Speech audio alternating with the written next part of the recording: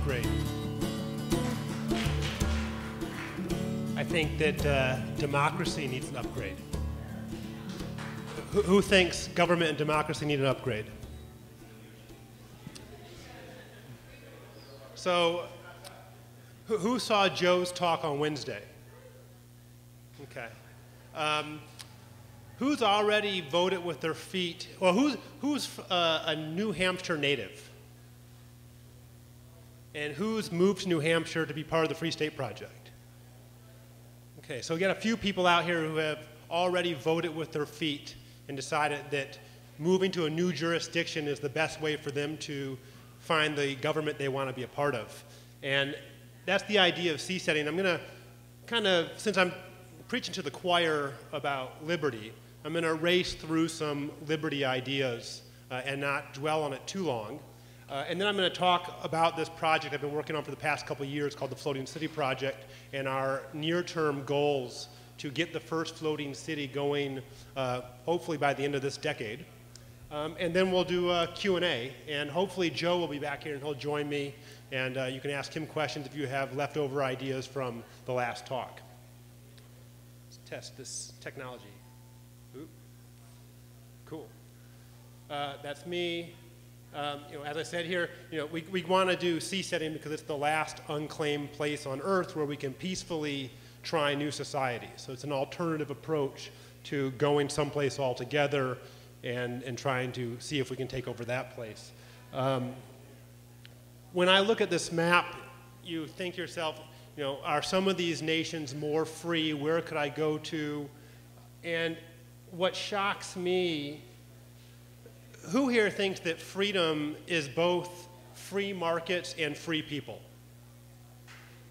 Right? So it shocks me when I learn that the places that there's such a lack of correlation between free markets and free people.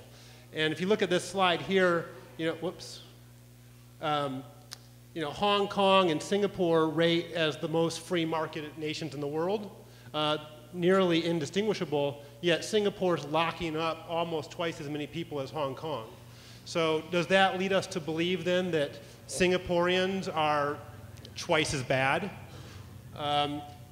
Same thing with Australia and Switzerland, nearly the same in their economic freedom index, yet Australians are apparently almost twice as bad as people from Switzerland.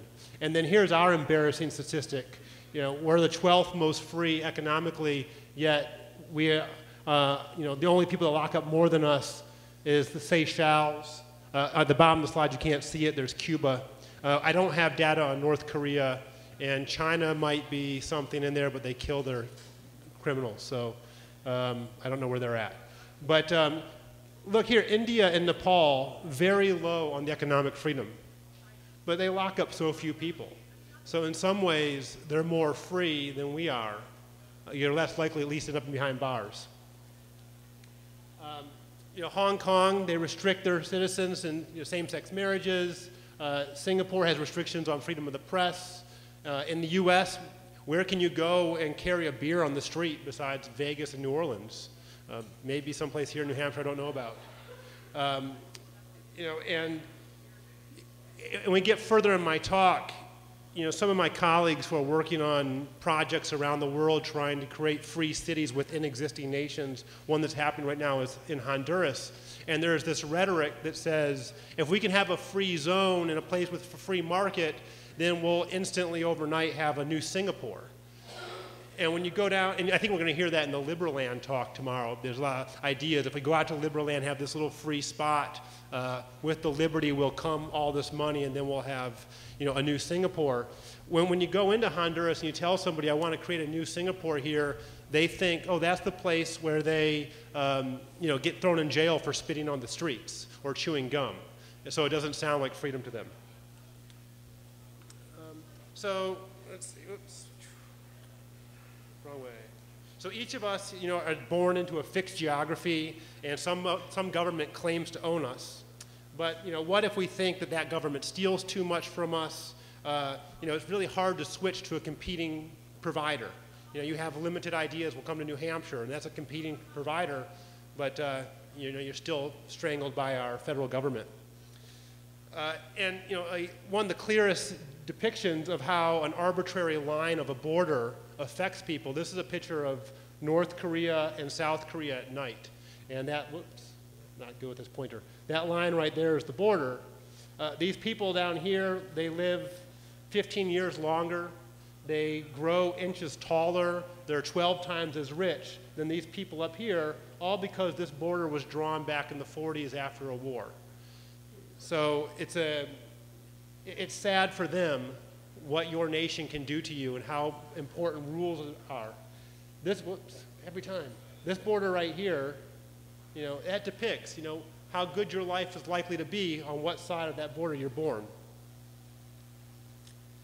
I believe what the famed economist Mancur Olson says, that smaller, localized governments will result in more freedom and more prosperity. That it's easier for us to make decisions in a smaller, localized group.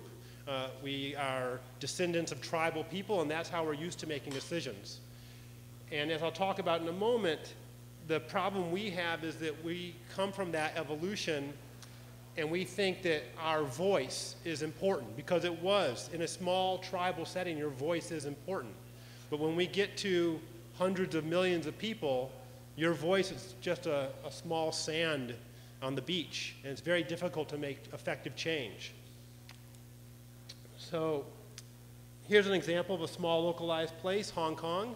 You know, when Hong Kong gained its freedom 30, 40 years ago, over the next generation, it became that. People became 17 times richer, or it grew 87 times. Farmers who toiled in rice fields put their kids directly into the professional class. In Singapore, when it broke away from Malaysia, half of its population was illiterate. 45 years later, 17% of the population is millionaires. And in Africa, on most measures of well-being, it's gone backwards over the past few decades. With that little dot of light off the coast, that's a place called Mauritius. And in 1975, 40% of its people were in poverty. In 2011, 90% of them own their own homes.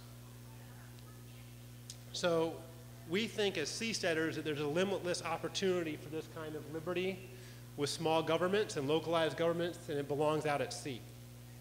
And our dream is that when we have thousands of nations blooming on the high seas, the policies that we enact will be good models and will then help those people who are landlocked at home. And the evidence of this can be seen in China.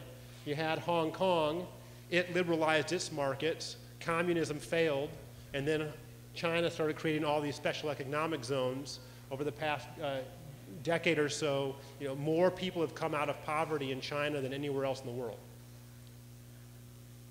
So I'm going to talk for a minute here about special economic zones and how they're a model for the Floating City Project.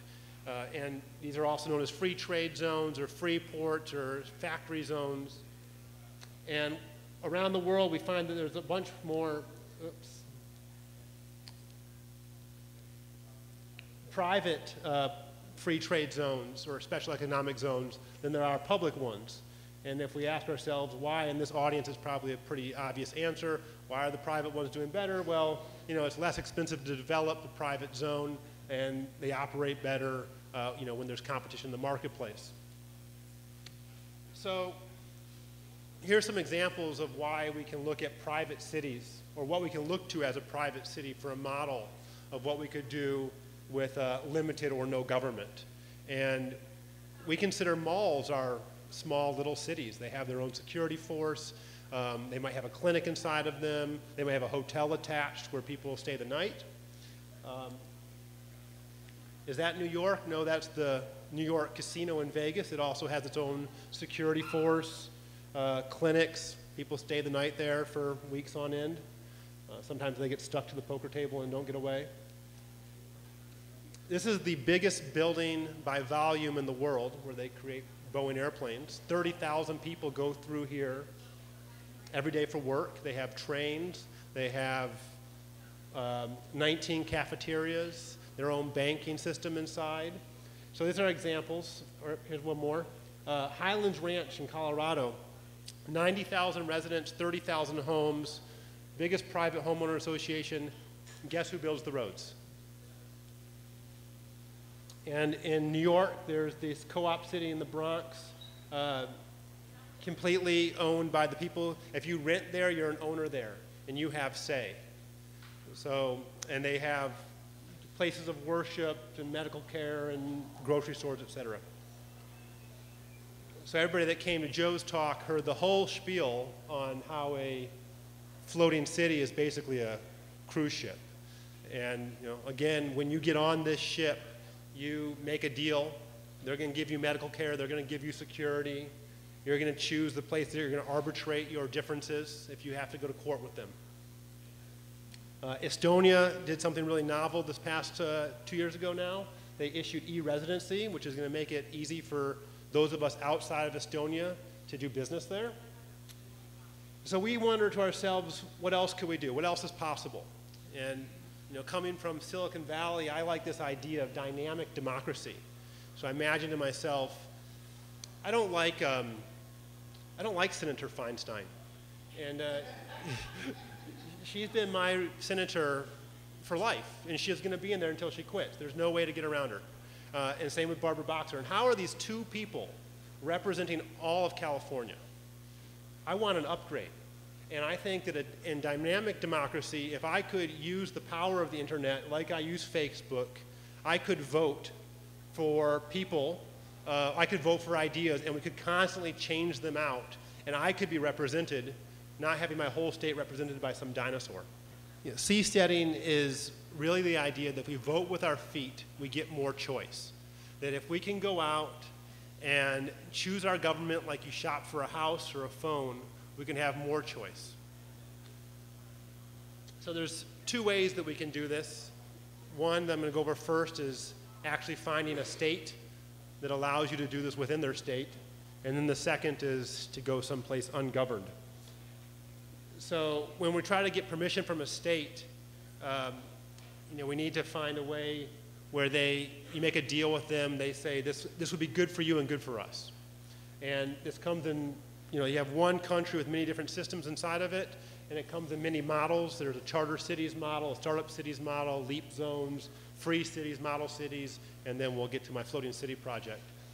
Real quickly, a charter city is this idea that probably a developing nation, a failed state, would say to itself, we'll let you have this area of land that's city size, it's undeveloped, where there's not many people there. You come in, build, and we export the law to someplace else. Let's say Canada is going to be the jurisdiction over some city in Central America. Often not popular because people look at it as colonialism. I have a friend down in Guatemala who's working on the startup cities idea, where he would try to take existing cities and help them implement the best practices from around the world. A leap zone takes the special economic zone, but it adds 3 other components, which are legal, administrative, and political. So you're really installing a whole new jurisdiction as opposed to just saying this is a tax-free place. The big vision of seasteading would be 1,000 nations blooming out on the high seas. This is our co-founder and largest funder, Peter Thiel. Back in 2008, he met with my friend Patrick Friedman and said, I love your ideas. Here's some money, go explore it. And that's what we've been doing ever since. I'll just read what Peter says for those of you who can't see it. We may have reached the stage at which settling the oceans is economically feasible or will soon be feasible. It is less realistic risk, and for this reason, I eagerly support this initiative. This is my project, the Floating City Project, and what I'm trying to do right now is build a coalition of entrepreneurs, investors, builders, naval engineers, aquaculturists, people who are eager to go and pioneer a new floating city with me. And I'm also trying to secure a relationship with a host nation, so it's a compromise between going out to the high seas and coming into doing a free zone on land. And our compromise is we don't have to take any of your land. You don't have to give anything up. You just let us put our free city off your coast. You'll get the economic benefits. You'll get the trade. you'll get environmental benefits from us, and we get a place where we can explore freedom. So that's a picture of these floating islands on the Han River in Seoul, Korea that I think are awfully beautiful and would be exciting to be living in off the coast of some nation. So I actually kind of said this, we need a host because it would be cheaper for us. So we've done research, and if we wanted to go out to the high seas, a quick little geopolitical lesson. The international waters goes 12 miles out. It goes another 12 miles as your contiguous zone. In that zone, you can't do anything that would be considered threatening to the neighboring nation. But the exclusive economic zone goes 200 miles out, or the continental shelf. And in that case, it means that we could be floating 12.5 miles out, but we might not be able to use anything below the water. So you might not be able to raise fish in a cage without the host nations or the neighboring nations saying you're in our exclusive economic zone. So really, to be truly free in the high seas, we'd have to go at least 200 miles out. And to be 200 miles out means the going technology for that is a semi-submersible rig. That's like an oil rig. It's like a big giant metal thing or concrete thing that the waves can crash underneath. And our research says that might cost us $500 million to host about 300 people on like a small square city block. And it's less appealing. There's only so many people that want to be that far away from society or their feature comforts. And so if we can be near shore, we can bring that cost down tenfold. And it'll be easier for people to go to and from. I imagine putting our floating city someplace that you can hop on a plane from New York and be there in a matter of hours rather than days. And also, being out at the high seas, as much as we like to believe there is freedom, there still is international law we have to contend with.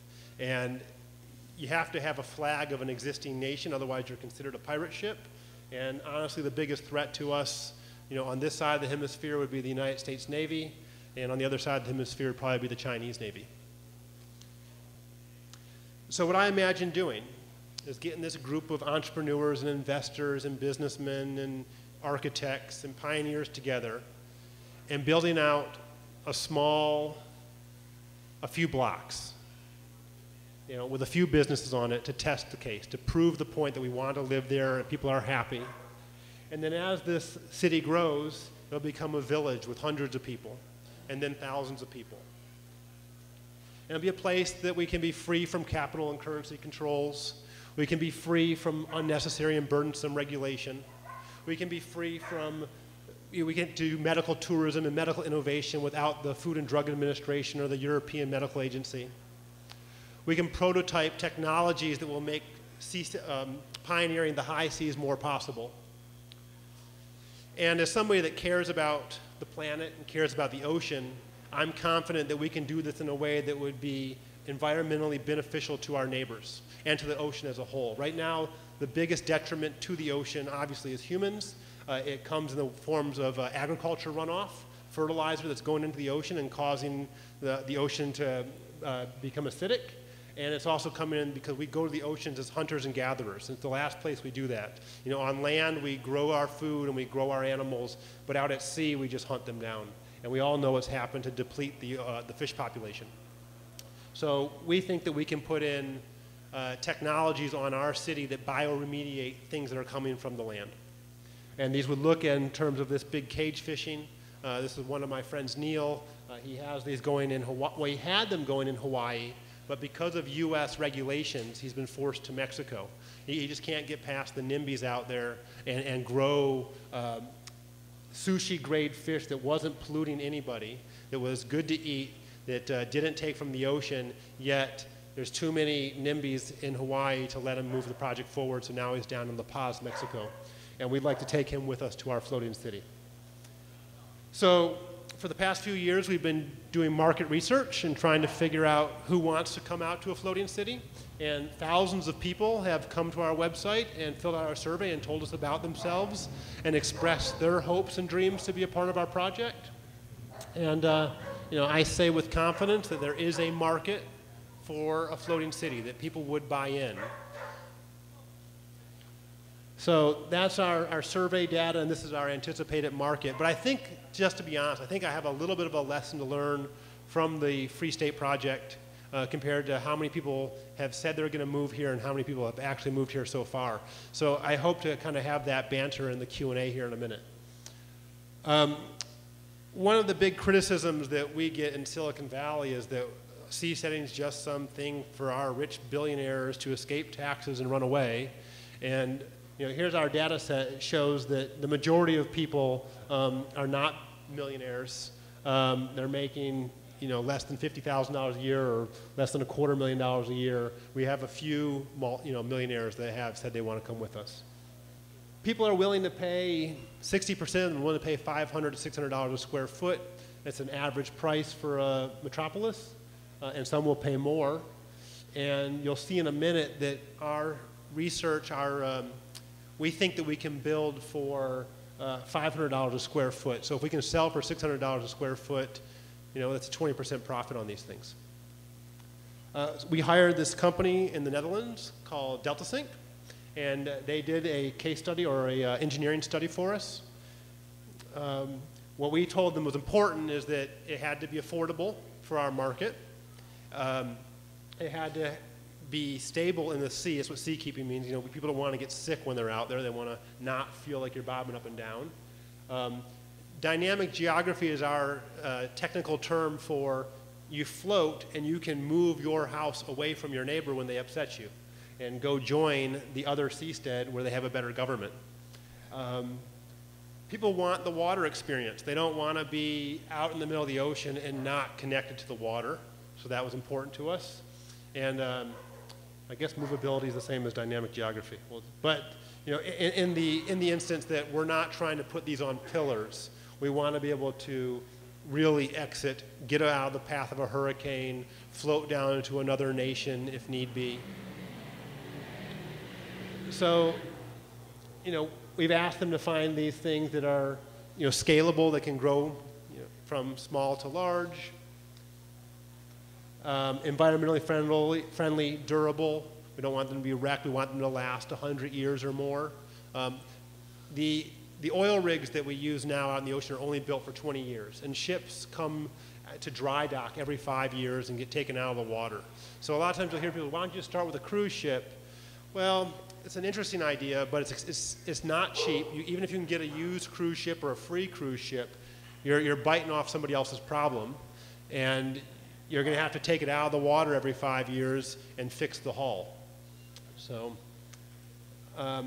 we imagine building our city out of squares or pentagons or hexagons so they can connect in these shapes. So I misspoke. We think that we can make the gross space $400 a square foot and the issuable space about $500 a square foot. It's probably hard to see that in black on the screen. The material we're looking to use is concrete that's reinforced with something like basalt because it will last 100 years or so in the ocean. And we're imagining putting 3-story buildings on top of these structures. So we think when we get 11 of these platforms together, we could host 225 to 300 residents, and this would be a project of about $167 million. I want to show you a video that I think really captures what we want to build.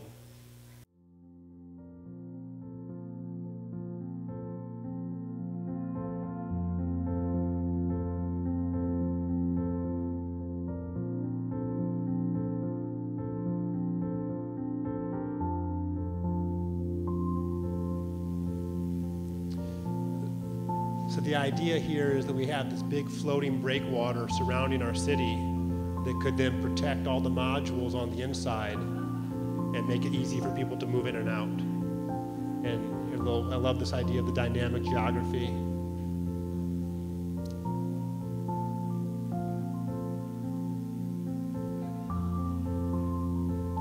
We tried to show that we want to be environmentally friendly. We put a bunch of solar panels in here.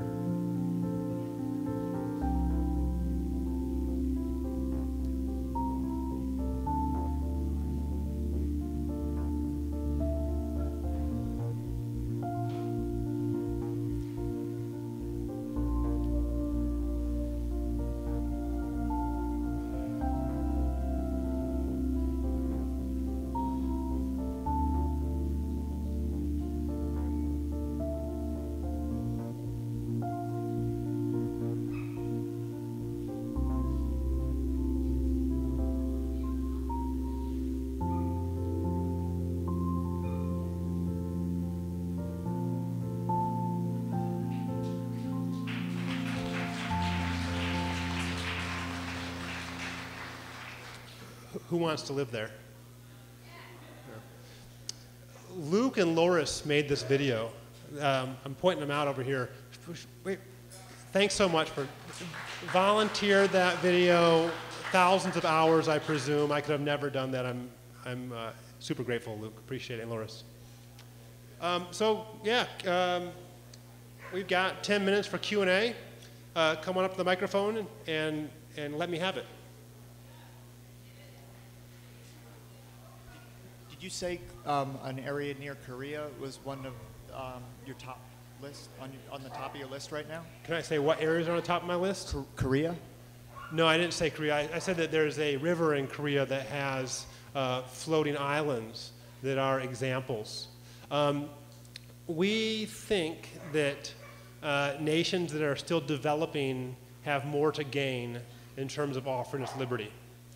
So there's a better quid pro quo there. If you say, hey, you know, we're going to bring a bunch of people down and they're going to bring you industry and trade and hire your people, we're more likely to get someplace. Whereas if we were to try to go to the US government and say, give us a bunch of liberty just off your coast, they're going to say why.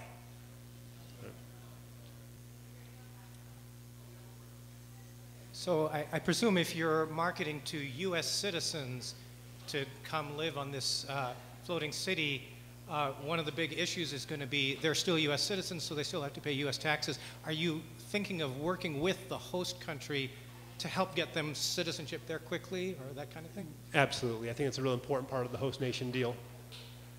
So, I mean, and just to clarify, you know, we're an international movement. In my survey data set, 45% of the people that say they want to come to a floating city are from outside the United States. I have 100 volunteer ambassadors, and half of them are from outside the United States. I got people in South Africa, New Zealand, India, up in the Nordic regions. So it's an international body. And what would excite me about living on the first seastead is the new culture that will emerge. You know, right now we kind of are stuck where we're at in a lot of the world just because of history. And on a seastead, people are going to come there because they share an ideology, but they might not share the same language, and they might not share the same skin color. And I'd be excited to see what kind of culture emerges out of that.